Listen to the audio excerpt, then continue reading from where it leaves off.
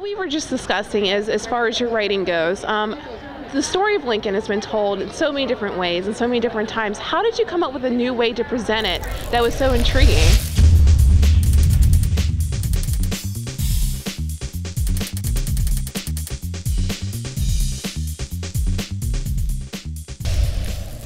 Well, you're right. Lincoln is the most overwritten person in American history. I think there are almost 18,000 books about Abraham Lincoln.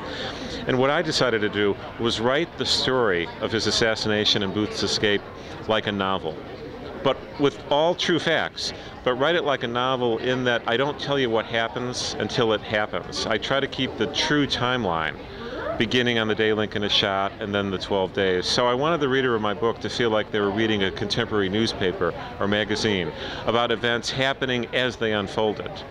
And the trouble with writing a history book is everybody knows the ending. It's like writing about the Titanic. How do you keep people in suspense? Everybody knows they hit the iceberg and they died. Everybody knows John Wilkes Booth killed Abraham Lincoln. So I thought the way I could do it was to use a novelist technique and tell it in strict chronology, day by day, hour by hour, minute by minute, to try to persuade you to indulge me by pretending that you don't know how the story is going to come to an end. So that's the technique I used. Now, it seems like from reading your biography that you have basically been born into this role to pursue an interest in Lincoln, and I'm sure you've heard that before as well. What did you learn as you were writing this particular story along the way? Well, I learned a lot more than I thought I knew. I think that's true anytime you start a book. You think you know the story, but you discover so many things. And what I discovered was so many fascinating characters, so I didn't know about or didn't know much about at all. I'll just give you an example. When one of Booth's co-conspirators tried to stab to death the Secretary of State and some of his family, his daughter, Fanny, his teenage daughter, was in the house. And she wrote it all down in her diary. And it turns out that during her father's service under Lincoln, she had kept a diary all along, writing about the famous people and cabinet members and heads of state. So here's this teenage girl living at the center of power in Washington, D.C., recording her secret observations. And she was one of my favorite characters, Fanny Seward. And whenever you get into a book, you find someone or several people like that. John Wilkes Booth's sister turned out to be a fascinating character because she had written a secret book about her brother that wasn't published till almost 100 years after he died. So there's always nuggets or treasures to unfold. And so finding these people is one of the great pleasures of doing the book.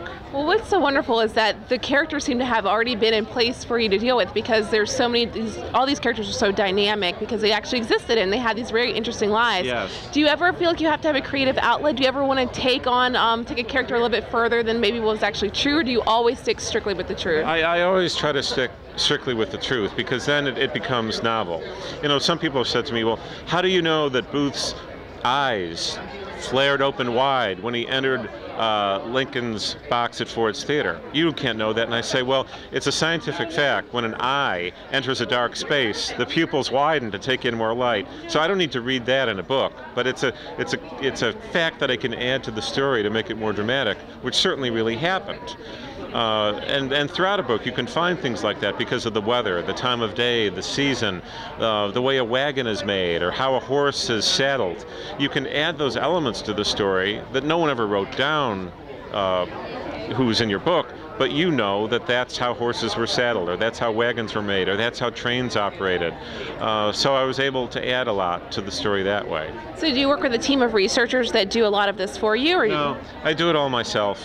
I find that's the best way to work on a book. I want to touch all the sources, read them all myself, read them all firsthand, because no researcher is going to know exactly what you're looking for or connect story A to story Z in a way that someone hasn't before. So I prefer to do it myself. Okay. Well, thank you so much for your time. Very much appreciated. Thank you.